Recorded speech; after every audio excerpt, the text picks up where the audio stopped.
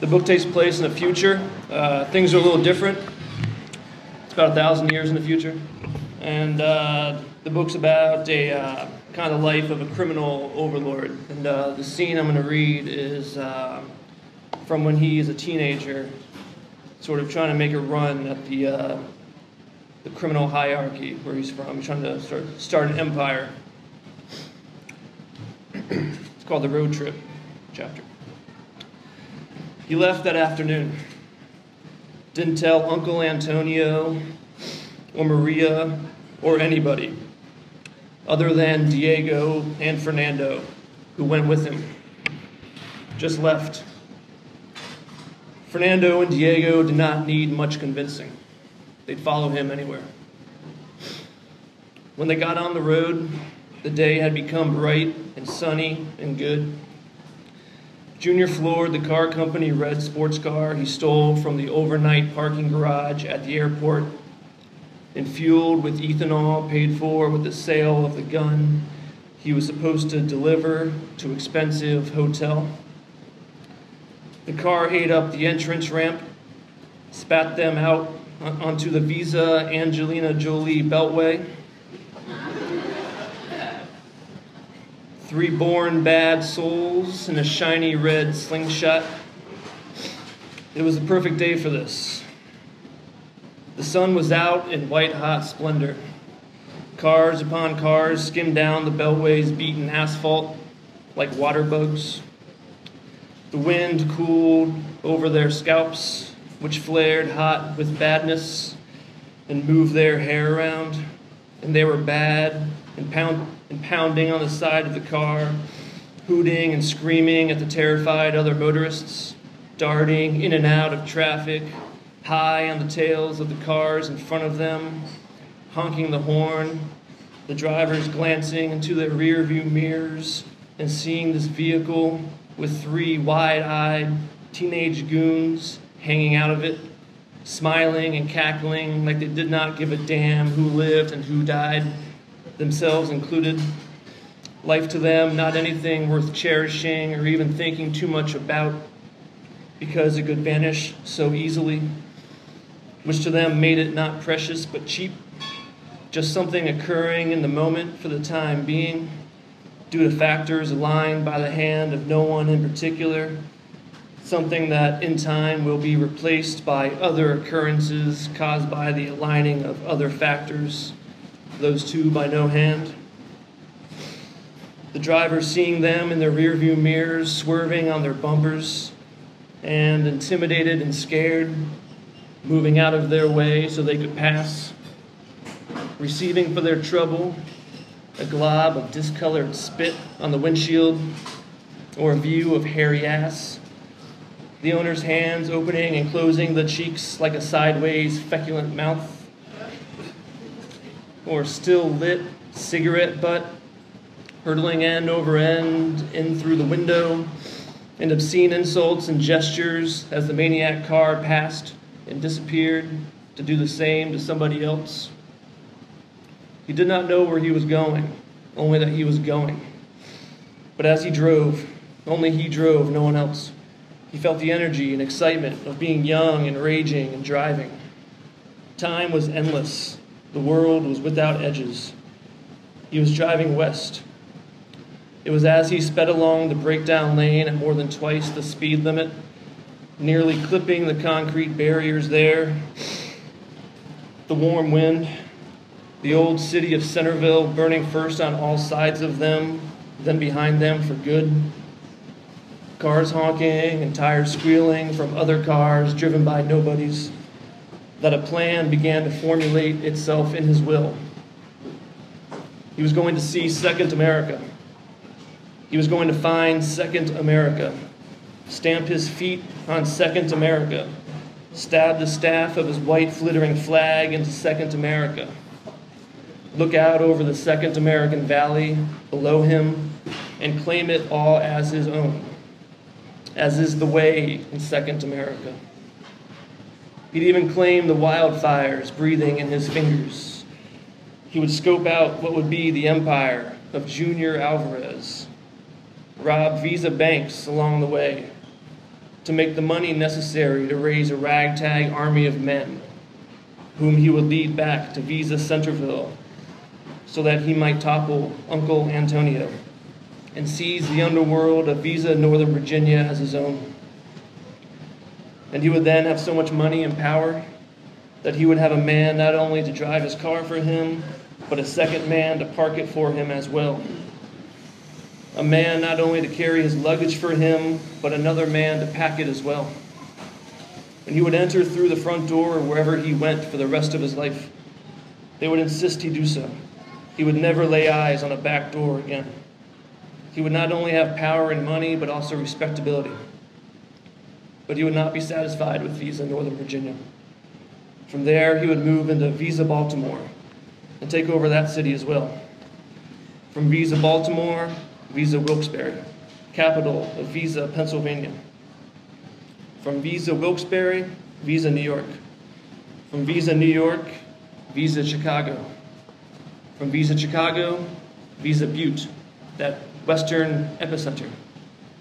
Then south to vast, glamorous Visa, Provo, mighty Visa, Phoenix Island, Visa, Chihuahua. Then east again, Visa, Albuquerque, Visa, Dallas, Visa, Jackson, Tennessee, and all the rest along the way. It would not be easy. It would not be quick. It would not be clean. It would take years of relentless, slow-burning war. But he would do it. Inch by inch, he'd creep. When it was over, he would rule the nation. He'd go down in history. One of history's great leaders. There were no limits once you stopped being ordinary. This goal, this single purpose, etched itself into his will here on this day, and it never left. His old life and all the humiliations and fears and compromises its future held were all off and burning away. He could feel the ashes on his nose and the heat of the wildfires on his face from the burning as he lit a tobacco company and turned the radio up and looked over at Fernando in the passenger seat, who was shouting something and turning in his seat with his pants down to show his brown-black asshole to the motorists in the next lane. They'd follow him anywhere, especially if money and violence were involved. He took Visa Interstate 66 west. Just beyond the state line, he exited and pulled into the first bank branch he saw. They all hopped out and ran inside, screeching in the silence of a bank in a small town in the middle of a weekday afternoon. They had no guns. He put his hand in his jacket pocket. Fernando and Diego assaulted the security guard while Junior approached the teller, a pregnant woman, greeted her and told her in a calm voice that he had a gun and to give him a big bag filled to the top with money or he'd execute her. She obeyed. They left with $110,000. It took 43 seconds. Could not believe how easy it was, how good it felt, how right. They continued west for an hour or so before pulling off again and robbing another one. They ditched the car and stole a late-year car company blue sedan, bought shotguns and ski masks at a huge retail store somewhere, then used them to rob a bank on the other side of town. As he drove off after that, he could feel himself being consumed by a dangerous impulse. He saw himself objectively, knew he was not thinking, was only feeling, perhaps so that he would not feel the fear that he knew was inside him and was only increasing with every mile he drove. The plan over these last wild hours had taken almost physical form in his will. It seemed to project out in front of him on the other side of the windshield as he drove on the interstate. There it was, a creature that now and again crawled out from beneath the car's hood to perch atop it like a gargoyle, presenting itself for Junior's examination if for no other reason than to let him put on a parade of rational thinking for himself. But he could not slow down. He could not stop, even though he knew how reckless he was being. He could only ride this groove, no matter what the outcome. Being a young man and being strong-willed and being afraid. Drove all that night, all the way through it in its entirety. No banks were open, so they robbed Visa 24-hour gas stations and all-night diners to fulfill his raging impulses.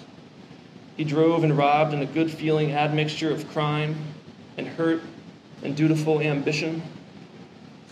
The new design of his will, which had created itself hours earlier on the Beltway, was still there before his eyes.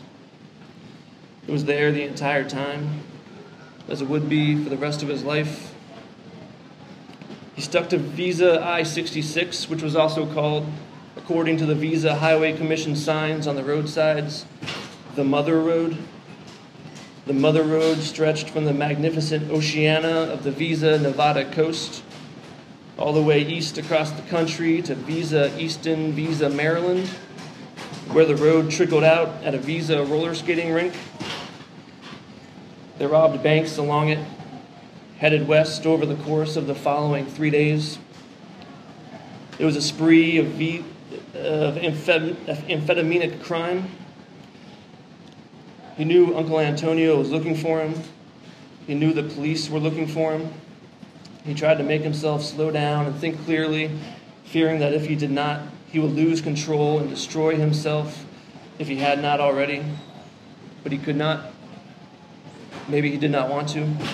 Maybe he wanted only to rob and drive, no matter what the outcome, until he had revenged the world for the hurt he felt, so that the hurt would leave him and be replaced by the physicality of the designs in his will having come to fruition. The only time they stopped, and it was not to rob a bank or to feed themselves at a fast food restaurant on the side of the interstate, was in the town of Walmart, Ohio. They were intrigued by an enormous stone cat in the distance. They pulled off at something called Visa Garfield National Historic Site. Some kind of ruins. The tour guide explained that the cat was 8 stories high and that it dated back to the Information Revolution era, maybe even earlier. They could not be sure, because damage caused by the world's near annihilation had affected the substance such that it tainted science's ability to measure its age. There was some disagreement among historians over what it was built for or what it represented. Was it a god? All they knew was that its name was Garfield. This was etched in English at the base of the statue. The tour guide said it was most likely a religious shrine, the central location of a bizarre Christian ritual. Humans were sacrificed here, the tour guide said. It happened in a peculiar, brutal manner. A citizen was made to stand in the shadow of the Garfield. It was a man or a woman or a child. A horde of his or her fellow Christians was then amassed before him or her. Then coveted objects such as computers, televisions, microwaves, other valuable, usually entertainment-related merchandise, were piled on the other side of the person, so that the person stood between the horde and the merchandise. At the command of the priest conducting the ritual, the horde then stamped toward the pile of merchandise. Each wanted very much to be the first to the pile, because they were allowed to buy at a discount whatever they could take. The result was mayhem. The sacrificee was trampled to death. The horde paid no attention as they fought and bit and clawed one another over the marked down merchandise. Then the dead, trampled body was dragged off somewhere, and another sacrificee was brought out. A fresh pile of merchandise was arranged. A new horde was amassed. The ritual was repeated. Junior asked what this ritual was called. The tour guide said, Christmas. So, thank you.